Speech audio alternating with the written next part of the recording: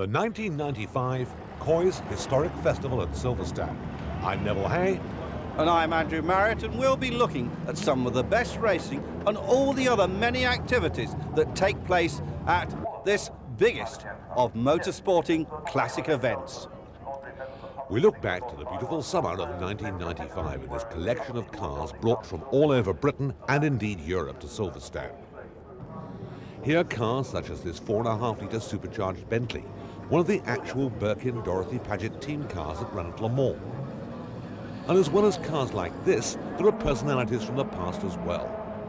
250F Maseratis, always a beautiful car to look at, even with the original grille.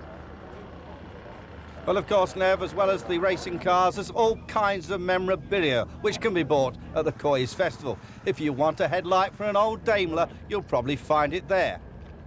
1995 was the golden jubilee of the Aston Martin Owners Club, and of course they were represented. So too were the drivers of the past, most of them from the Aston Martin team of those years.